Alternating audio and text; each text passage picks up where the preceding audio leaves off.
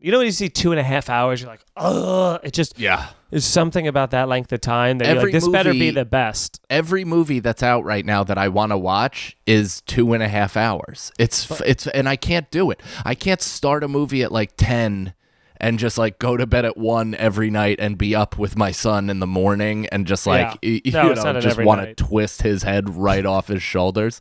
I can't live like that. Now let me counter offer this. All of our favorite movies are 2.5 hours long. I know. Departed, Goodfellas, fucking Casino, Godfather. I started Taxi Driver the other day. You want to know how far I got? It's the opening credits? They zoomed on his eyes, and I had to pause it and do something, and I never watched it. I was like, for the first time, I think I saw that movie also like in parts in that stupid course that I took, but I don't know why I'm degrading it. It was such a source of information and fantastic movies in my life. But,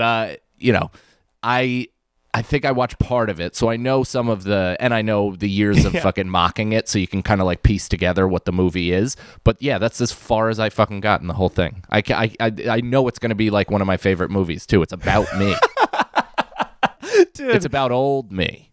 Yeah, not now me. Not the new me, the new joyous, yes to life me. That seems forced and painful what you're doing right there. I've had a painful day. Wait, can I tell you? I had a very similar experience with that, or like where I said I was going to watch American Psycho. I'd never seen that movie before. Oh, and I'm man, like, that is you. It's just one of those where I'm like, I missed it. And so I Alex, had it on. Doesn't Mike look like he starred in American Psycho? Can I tell people you need that? to watch American Psycho. Yeah. So American Psycho was on Netflix, and I go, I'm gonna watch it. I'm gonna finally sit down and watch this movie because every time this topic comes up, that is the reaction, and so I want that to not happen anymore. So I decide I'm gonna watch. It's gonna still happen, but now you're gonna know why you should be offended. Sure, by and it. that's fair, and that's fair. But so I and then someone does it to me, and I'm like, the gall, sir! How have you never seen this film? This masterpiece. Before that, you're like, thank you, I love Christian Bale. And then you watch it, and you're like, Jesus Christ! That's what you think of me. You weren't complimenting me. Yeah.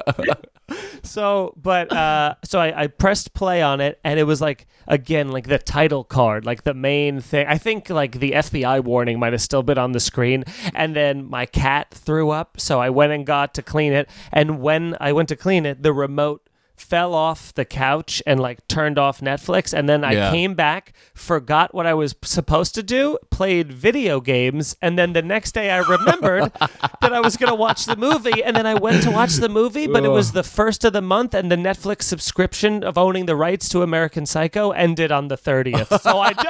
So now I'm never going to see it. Cinematic blue balls. Yeah. Unbelievable. That's brutal. That's when you want to make your Irish goodbye.